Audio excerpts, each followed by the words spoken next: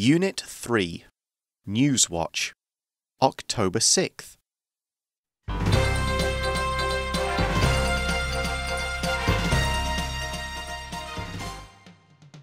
Tech giants team up to fight online child abuse.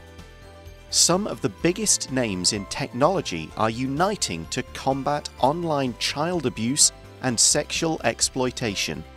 The corporations include Facebook, Google, Apple, and Microsoft, and they're using their financial muscle to support Project Protect. This is a 5-step plan created by the Technology Coalition, a group of industry leaders who pledged to stop child abuse.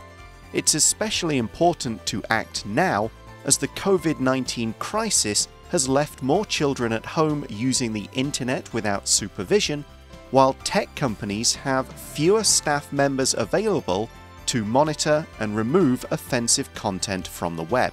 The plan incorporates 5 pillars of action, which include investing in new technology and funding independent research into ways of ending online child abuse. There will also be annual forums to report on progress and bring together experts to suggest improved solutions.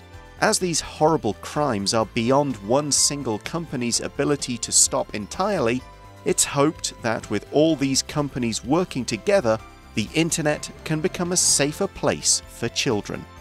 Taiwan, Mountain Beauty, Village and Culture wins Telly Award.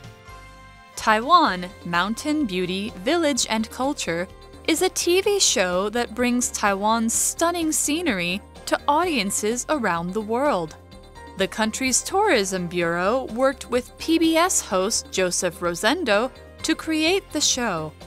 Rosendo takes viewers to Taroko National Park and introduces features such as the Qingshui Cliffs and the Baiyang Waterfall Trail.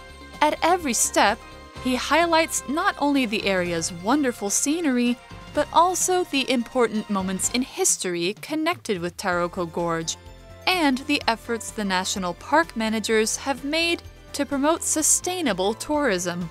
The show proved to be a huge hit and was rewarded with a Gold Award at this year's Telly Awards. These awards have been given out to TV and video broadcasts since 1979 and honor programs from all around the world. The Tourism Bureau hopes Taiwan Mountain Beauty, Village and Culture will raise awareness of the possibilities of travel in Taiwan